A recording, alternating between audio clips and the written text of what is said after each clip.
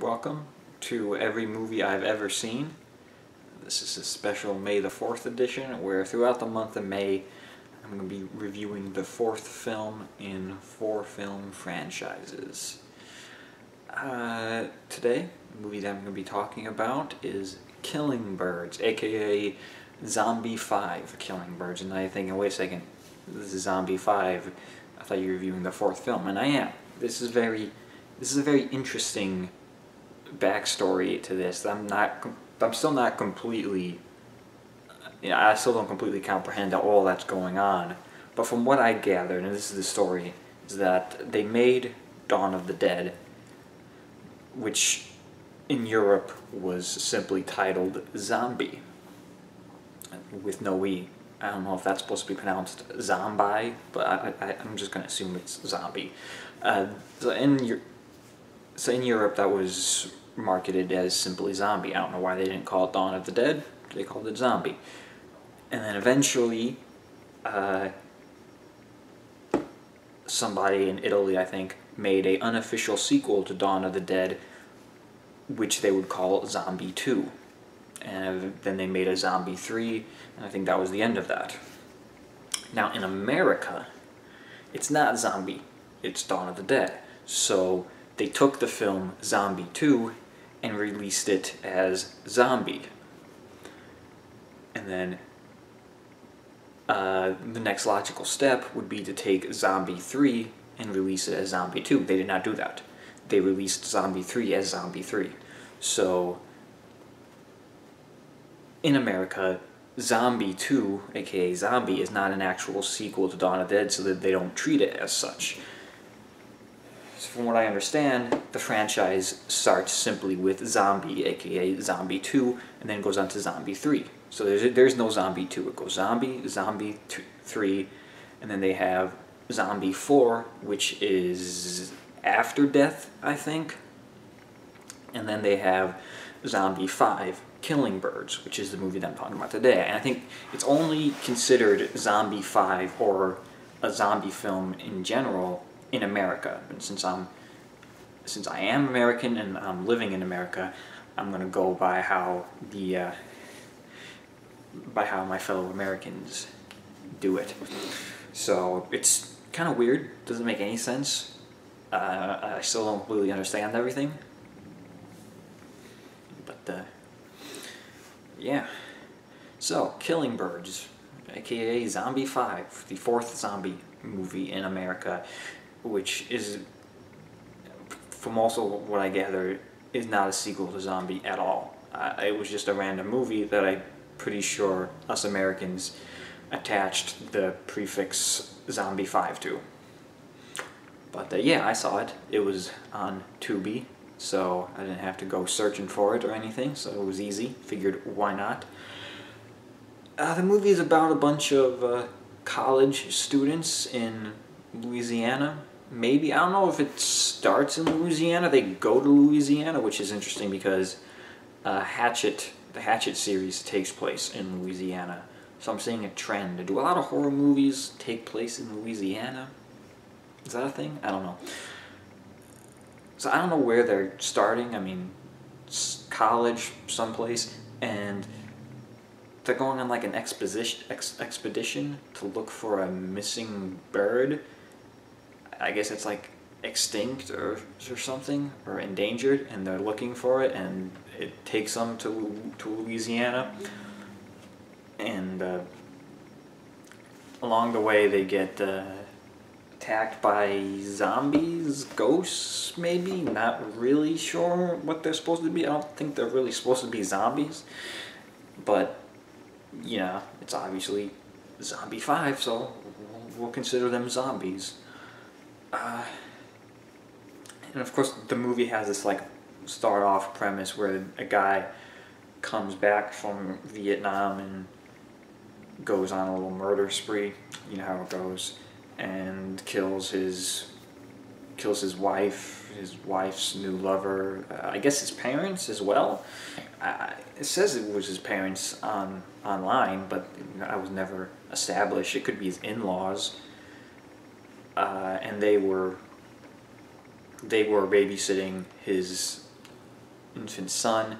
And he lets his infant son live, and I guess a bird attacks him and claws out his eyes. I don't know, it was kind of random. So now he's blind, and I guess blind people can't take care of babies, so his son gets put into foster care.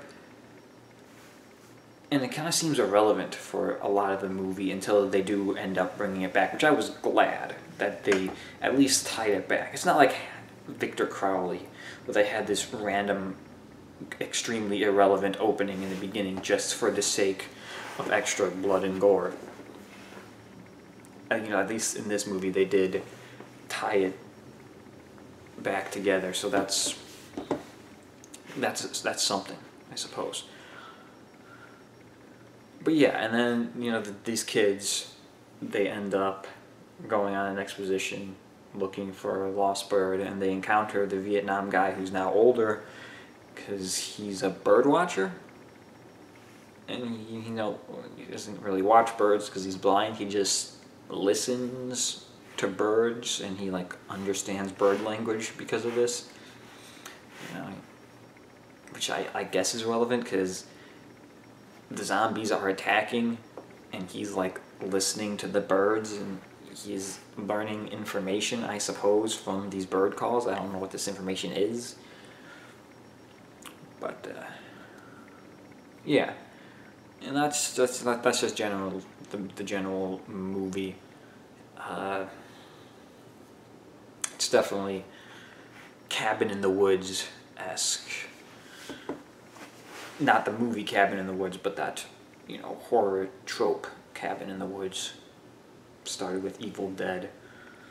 But the movie was fine. Music was off. Music was very loud. It was like the credits of a movie, but throughout the movie.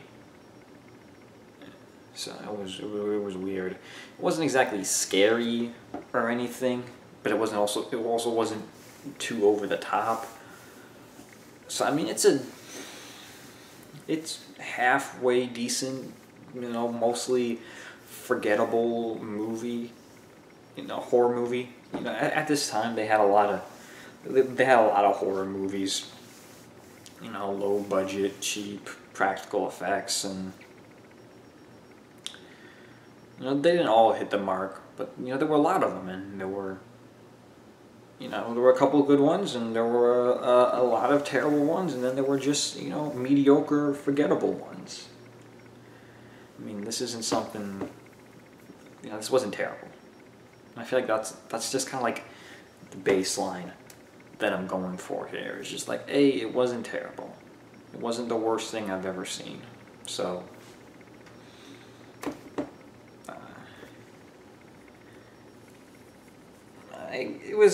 The ending was a little odd. They talk about, I'm not going to spoil too much, but they were saying how the zombies didn't want to kill them because they weren't afraid of them, although it did surely seem like they were afraid of them. And two of the deaths in the movie, I don't think were actually zombie deaths. It's weird. You have a zombie movie and you don't have a whole lot of people in your movie. There's 3 chicks, the cop, and 3 dudes, I believe. So that's